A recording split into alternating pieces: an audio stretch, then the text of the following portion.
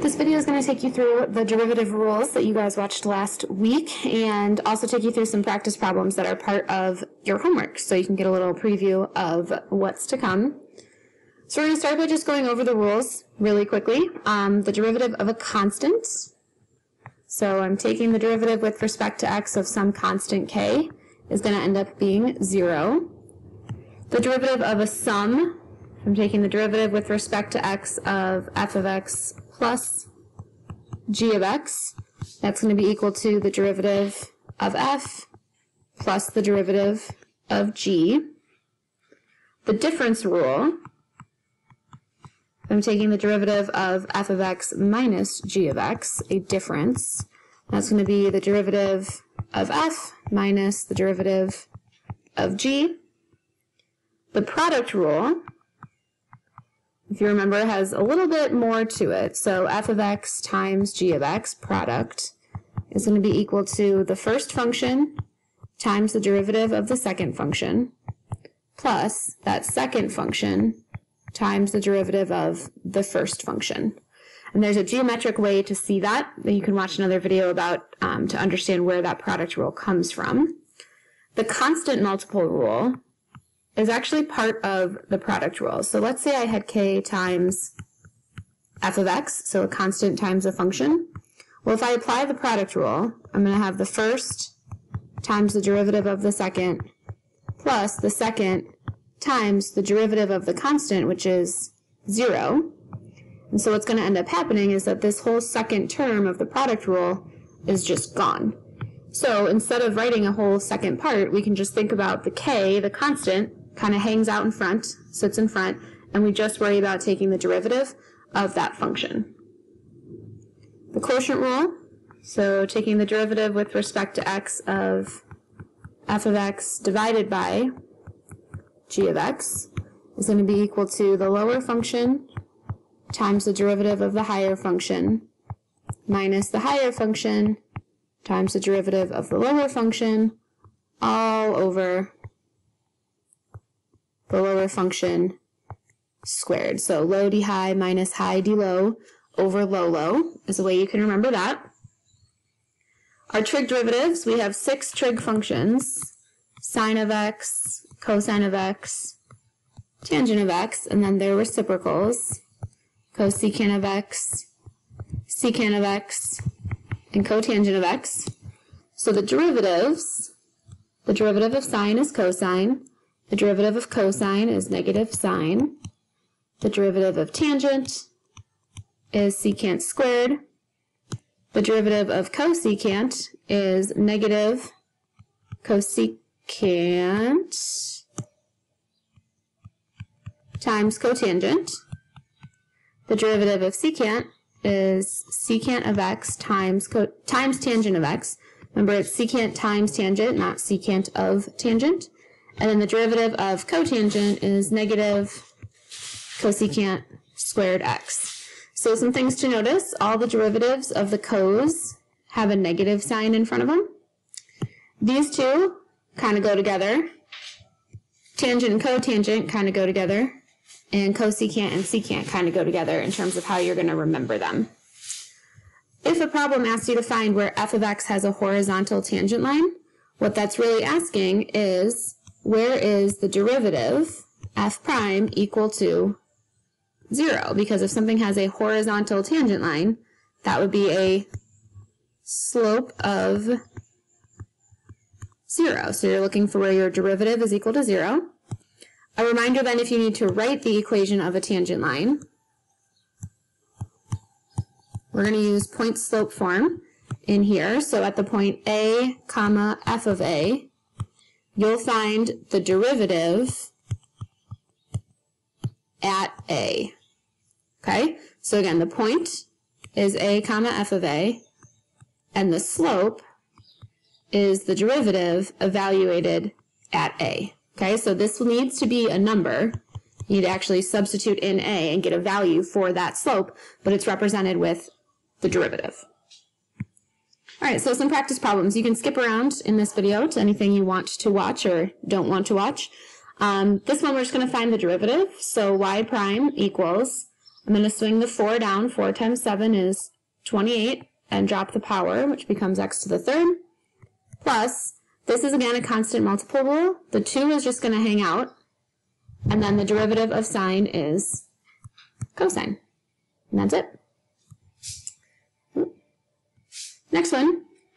This one has us do a couple different steps. This is something you might see in a textbook. So we have the original function, and it says to rewrite it. So what I want to see first is that this is really 2/7 times 1 over x to the fourth, which means that I can rewrite this as 2/7 x to the negative fourth. So when I go to differentiate, I'm going to swing that negative 4 down. So this becomes negative 8/7. And I'm going to drop the power by 1 using the power rule. So to simplify that then, negative 8 stays in the numerator, 7 stays in the denominator, and my x to the fifth can go down to the denominator. All right, this one, finding the derivative, it looks like we could use the quotient rule because we have a division situation going on. But anytime you're dividing by a monomial, a single term in the bottom, I think it helps to do some algebra first. So this is still h of x. I'm not doing calculus yet. I'm going to take 4x to the third divided by x is going to be 4x squared. And I'm going to take 2x divided by x, and that's just going to be 2. And then I'm going to take 5 divided by x, well, that's just 5 divided by x. So then, still not doing calculus, still just in algebra land, I can do a rewrite like that last problem and call this x to the negative first, because this thing in blue is really 5 times 1 over x. Now it becomes much more straightforward to apply the power rule. So this is going to be 8x. The derivative of 2 is 0. You can write it as a placeholder. And then I'm going to swing this negative 1 down with my 5, so negative 5, and then drop the power. To clean up my answer, I would have 8x minus 5 over x squared. This next one gives us a point, so we're going to write the equation of the tangent line. Well, in order to do that, I know I've got the point 2, 2, so I'm going to start my tangent line by saying y minus equals x minus. I know that 2, the input, and 2, the output. So now this needs to become f prime of 2. So I need to find the derivative. Y prime equals 3x squared minus 3. But I need to replace this x with a 2. So 3 times 4 is 12, minus 3 is 9. The slope I just found is 9. Here's my equation of the tangent line. All right, number 12 here, g of t. This one we're going to definitely want the quotient rule because we're dividing by a binomial. So I'm just going to jump right into it. G prime of t equals low, and parentheses are important, d high minus high d low all over low low, or low squared. Now you could clean this up. We could distribute this 6t. So I'm going to have 12t squared plus 30t minus 6t squared. This is a negative 2, but a minus negative 2 is going to become a plus 2 all over this 2t plus 5 squared. Still cleaning up, g prime of t. Notice I'm labeling this as the derivative. 12t squared minus 6t squared leaves us with 6t squared plus 30t plus 2. That looks like a t, but that's a plus. And then 2t plus 5 squared. All right, number 18, this is going to say find f prime of c. So I want f prime of negative 1. Well, before I can find f prime of negative 1, I need to just find f prime. So the derivative here is going to require the product rule. Again, parentheses are important.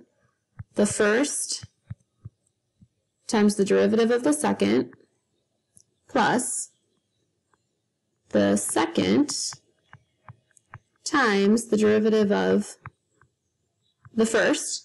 And I'm going to go through and I'm going to sub in -1.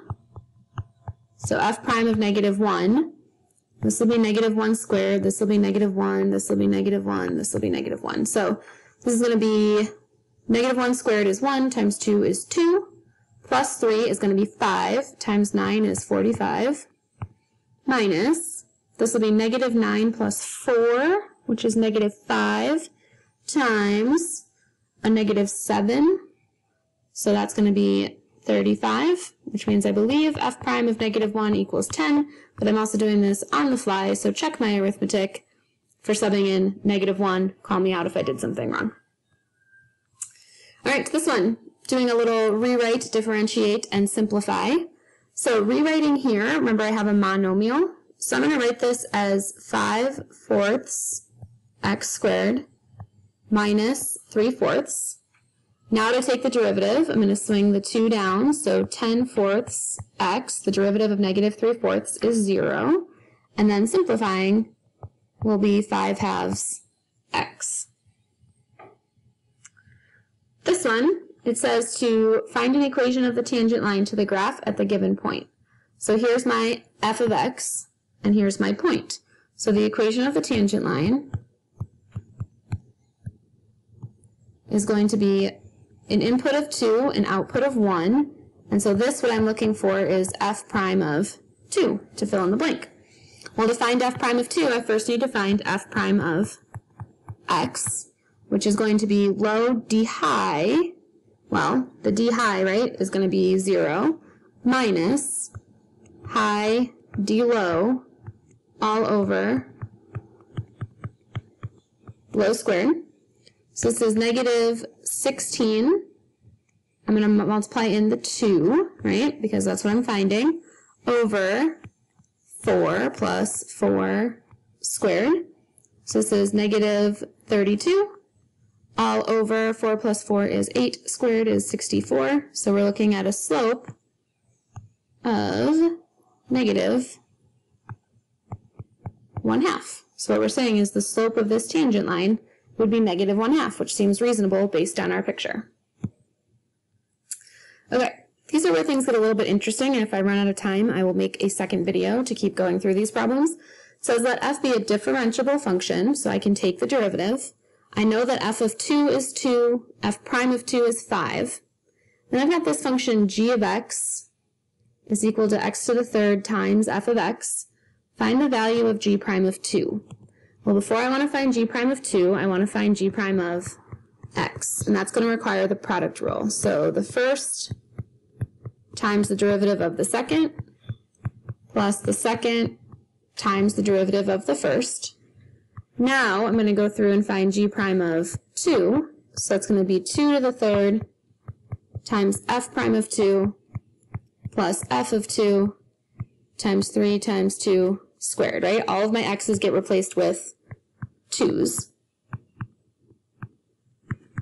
So I'm going to get 8 times f prime of 2 was 5 plus f of 2 was 2 times 3 times 4. Well, 8 times 5 is 40, 2 times 3 is 6, times 4 is 24. Looks like I have an answer of D for that one. Okay, so let's think about how this looks on a graph. It says the graphs of two differentiable functions f and g are shown. Which of the following statements about p prime of -2 is true? Well, p is equal to f times g, so before I can find p prime of -2, I need to just find p prime of x. So that's going to be the first times the derivative of the second plus the second times the derivative of the first. So f of, now I'm going to plug in my -2, right? So f of -2, g prime of -2, g of -2, f prime of -2.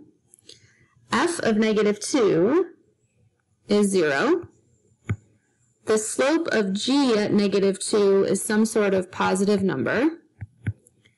G of -2 is some sort of negative number. F prime of -2 is some sort of positive slope. So a 0 plus a negative will result in p prime of 2 being a negative number.